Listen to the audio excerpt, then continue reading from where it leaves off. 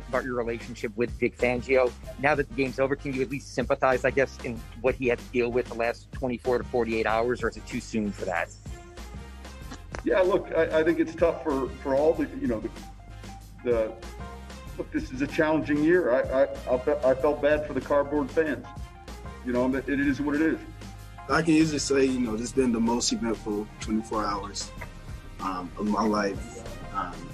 But, when I got the call, it was pure excitement. Of course, there was nerves and disbelief, but, the encouragement the team gave me and, guys just keeping me up the whole time, they made it a lot easier for me.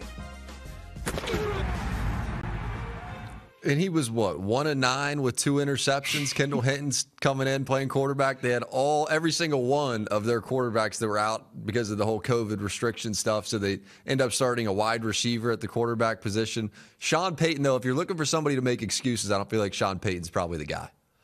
Man, we've been around this game a long time, and this is probably the strangest thing that I've ever seen. I mean, the fact that all the quarterbacks was out and you had to go and get a guy off the practice squad or wherever he was at and allow him, a wide receiver, to play quarterback in the National Football League. There's not another quarterback that you could have gone out and gotten. This was a really strange thing, Jack. I don't think Sean Payton really empathized with anyone. Like he said, hey, everybody's going through it. This is a tough situation. But the one thing I can say about the Saints, they took care of business. They didn't go in there and was playing around with these guys. They went in there. They knew that team was weak, and they just blew them out. And that's what you're supposed to do against teams like that. You look at Taysom Hill. He didn't have a big week or anything like that. I mean, he threw 1 interception. He had 2 rush TDs, but he played solid. And, you look at the young guy, I mean, that's just unfair to expect Kendall Hinton to go out there and be able to have success against who I think is one of the top defenses, if not the best defense in the league. 100%. I have so much respect for Sean Payton, though. Like, Sean Payton is just like, okay, no Drew Brees. Who are we going to go with the quarterback? We're going Taysom Hill. And then we're going to adapt the offense. Now Taysom Hill becomes like this great running back in the red zone, creating all this new offense and adapting the offense. Like, he seems to me like somebody that no matter what you do, no matter who you take away from him, the only thing he's thinking is win. And he continues to win and win and win. Somebody else who is like that is Kyle Shanahan. Kyle Shanahan has no business continuing to win football games right now. He's lost every star player seemingly on his whole roster, and he just keeps getting it done. Here he was on his star receiver, Deebo Samuel, after a big one. I can't tell you how good Deebo was today. I mean, it's just, I always mess with him because I'm a very soft compliment type of guy. You've never arrived. You always get better. So Deebo's got a lot to work on. But he's one of the best football players I've been around. I mean, it doesn't matter how good it is or how good it looks. He's going to get it done. Some of those plays that he made in the first half, I mean, the big run that he had on the same run that he had last time, just the physicality he plays with, being able to go to him. And that's all we were trying to do there in the last drive, just especially to get in the field goal range, just throw a quick one to Deebo. And he came through every single time. And the way he blocked, the way he ran. The other time he got down there, got a field goal, I think, in the third quarter. He started off with a 6-yard throw where Deebo ran through some people. So I love that guy, and but he's got to still keep getting a lot better at everything else. Hey, I love Deebo Samuel, but I really love Kyle Shanahan. I think he's done a terrific job. I mean, you think about him losing star defensive players, offensive guys, his quarterback, and never making excuses. Just focus on the next game, making sure that his guys are prepared and ready to go. It's been a really tough year on him, but you see he's staying positive, and he's got those guys still flying around playing. They're right there in the mix. They're 5-6, and Arizona's going to probably eventually drop out of that 7th spot. Don't trust Minnesota. Chicago, they're a bunch of frauds. San Francisco is sitting right there. Nobody's really paying attention to them. They can run the ball. They're still physical. And, Jack, you talk about, if you had, let me ask you this. If you had an opportunity, who would you take if you had a choice to pick 2 coaches? Who are the 2 top coaches in the National Football League, you believe? Wow. So I just got to get anybody? That's a heck. Any 2 coaches. Just because you know who I'm taking? I'm taking Belichick and I'm taking Kyle Shanahan. Andy Reid, pretty tough to pass up. Sean Payton, pretty tough to pass up. I hear you, though. I mean, Sean McVay, pretty tough to pass up. You start going through the list, it's so hard to choose just two. It's so much respect for Andy Reid right now. It's hard, though, to say how much of it is Patrick Mahomes, how much of it is Andy Reid. We know how much it is. We know that. Hold on, Jack. We know that it's a lot of Patrick Mahomes because he had Donovan McNabb, he had other players, Michael Vick, and he wasn't reaching this level of success. So we know the quarterback is the key. We know that because Andy Reid is the same guy. But he has different weapons. He's got that quarterback. He's got that centerpiece, and he's got the best player in the National Football League. Now we can elevate it. But what I'm saying with Kyle Shanahan, you imagine if Kyle Shanahan had Patrick Mahomes and the weapons that he has, Deebo Samuel and all those guys. I give a lot of props to Kyle Shanahan. I just think he's done a wonderful job. I couldn't agree with you more. But Andy Reid, I don't know that he was at the same level. I'll give you that. But he certainly didn't suck when he had Mike Vick and had Donovan McNabb. He was just always this close and couldn't break through, that final barrier. But that's tough. Here's speaking of tough. So now San Francisco has this. They can't play at home. They can't even practice at home. Santa Clara, there's no contact sports in the county. So now they're basically going to have to move to Arizona. Let's go back to Shanahan real quick. Here is Shanahan on everything that's unfolding with no contact sports and how they found out. This is some crazy stuff right here. For us to be heading out here yesterday and the relationship we have with them, and for all of our players and coaches and everyone on that plane and our wives to find that out while we're getting on a plane and no one to tell us. I mean, it was just extremely disappointing. I got a lot of guys here who we can handle anything, and we understand how big of a deal this virus is, and that's why we're so committed, and we feel that's why we feel like we've done it as good as we can, and not only protected ourselves but also really protected our community, and that's why we think we would love to stay in our hometown where our fans want us, and playing in Levi's with no people there and only people that have been tested every single day for the last 5 months. And I get it. They made that decision and we got to deal with it. But for them to find that out through a tweet or a press conference where I have an entire plane coming up to me, I have all wives, everyone's girlfriends, everyone's family members, kids saying that what they heard there, are we going to be gone for the entire month of December? Are we going to be quarantined for 14 days when we get back?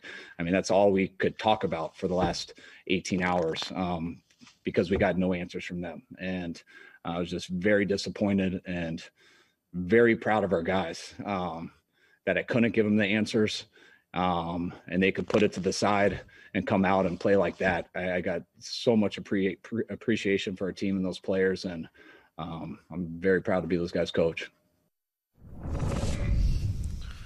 Well, let's start with the obvious. This is an impossible situation here. I mean, this is like you have to take them away to football camp or something. It's like going to training camp back in the old days. They're going to have to transport, not midseason, towards the end of the season when they're finally starting to put the pieces back together here, take the whole band on the road, go to Arizona, set up shop. What are they going to do, rent some dormitories? Like, where are they going to sleep? Where are they going to live? And not to get too practical, not to get too literal, but when he was saying that he had all of their wives and girlfriends hitting him up, like, do you think he has, like, they all have Shanahan's number? I was a little confused by that. Like, how was he already talking to all their wives and girlfriends when they were getting ready to play a football game and he was still on the airplane? Or is he saying that all the players were talking to his wives and girlfriends and then bringing those messages back to Shanahan? That was the only one that caught me a little sideways. Yeah, I didn't know if the wives and girlfriends and the family members were on the plane with the players, or what the situation was. But it is a very dicey situation because you want to be able to be at your home situation. You want to be able to practice and be able to be at your own facilities and have that comfort level. And when you can't be comfortable, then that anxiety kind of creeps in, and you're worried. You're worried about your family. And it's hard to play football like that. But like he said, he's really proud of the way the players responded. It just shows a tremendous amount of mental toughness. But also, the way he's conducted himself in the midst of this situation, because a lot of times the players are looking at the coach and how will the coach respond? What stand is he taking? Mm-hmm. And then the players will follow suit. But this is a mentally tough team. I mean, to go through what they've gone through this entire year, all the injuries, all the adversity, and for them to be in a position where they can still make the playoffs after losing Bosa and their quarterbacks and all these other guys, and it's good to see Richard Sherman back making plays. Pretty special. Pretty special. Regardless of if they go to the Super Bowl, if they make the playoffs, if they don't, the bottom line is this is a special year, and they will always remember this year because of the way they've dealt with this. And look at the amount of respect that it's given you for Kyle Shanahan with the way he's dealt with it. And I feel the same way about that. I mean, he's got that same character to him where it doesn't matter what you take away, all he is thinking about is win, and he's able to go win. Like Mullins comes in. And if you're a football fan that's been following the league for a while, you know that you should still have confidence in the San Francisco 49ers. That's a rare thing. That's a rare thing. A lot of teams roll over, let the other team pet their belly. This is a different kind of coach. This is a different kind of team. Same token. Let's not sugarcoat it. NFL right now is at a crossroads. You have Baltimore, who's trying to play on Tuesday night football after they were going to be playing on Thanksgiving. And now they're saying it's going to be on Wednesday night football. Now you have all the players going, wait a minute, we're not going to play. We don't have a quarterback. We don't have our best tight end. We're missing about 90% of our roster, it feels like. And you still want us to go play a football game? Wait. And it's always dangerous if you're going to put somebody between their check and their health. And those are dicey situations, and that's now where we're getting to. So this is a big week. This is a big night for the National Football League. We'll see what kind of a resolution that we come to. The Raiders, speaking of a big night, the Raiders have been getting hot. They had been trending in the right direction. They go to Atlanta. Maybe they got a little cocky here as their head coach after a tough loss. John, during the week, you pushed back pretty hard on this idea that this 6-4 team felt any different than it did last season or anything. You were talking about finishing it. Did you have any feeling that maybe the team bought too much into that idea? No. You know, that's going to be written and talked about, I'm sure, on, you know, some of the talk shows, rightfully so. We didn't play well today. Falcons are fighting for their lives. We said that coming in here. This is one of the best 3-7 teams I have seen. They did this to Minnesota, who was a playoff team last year. And I challenge anybody that's getting ready for Atlanta. This team is a very good football team, and are well coached. And a big part of that, too, is Raheem Morris. I think he was on John Gruden's staff, and, you know, he had these guys ready to play. And this is kind of the Atlanta team that we expected. It's not the Raider team that we expected because, you know, the Raiders got comfortable. They let their guard down. And when you play – you beat Kansas City early in the year, and then you play them a couple weeks ago, and you look pretty good playing them. Then all of a sudden, you come out to Atlanta, and you completely forget how to play football. And we saw some things that we hadn't really seen this year from the Raiders, whether it was Josh Jacobs' inability to run the football, 2 fumbles, Derek Carr fumble, pick 6, Darren Waller. I don't know what's going on with him. I mean, it's just like he wasn't into it. The offensive line, it was just like everybody was kind of lazy thinking that they could just show up and that they were going to win the football game. So I look at John Gruden, and I like him. He's an old-school coach, and he understands that, hey, this is one game. It wasn't a great game. We're going to look at this game. We're going to learn from it, and we're going to move on. And that's the type of coach that John Gruden is. But he's got to get those guys ready because young players have the tendency to become complacent, and you don't want that complacency kicking in toward the latter part of the season. It's a good point. This does happen in the NFL, and it can be a 1-week thing, and then it can be, next week they'll come out and look how they have. Right. They've been looking good, especially with a young team. We've talked about this. We've documented this with the Raiders. It's a team that's really close, but they're not at the pinnacle yet. It was a complete rebuild, right? Trade Khalil Mack, trade Amari Cooper, load up on young talent. And now those young talent are 1 or 2 years within the program, but pretty soon they're going to be 3 or 4 years or 5 years within the program.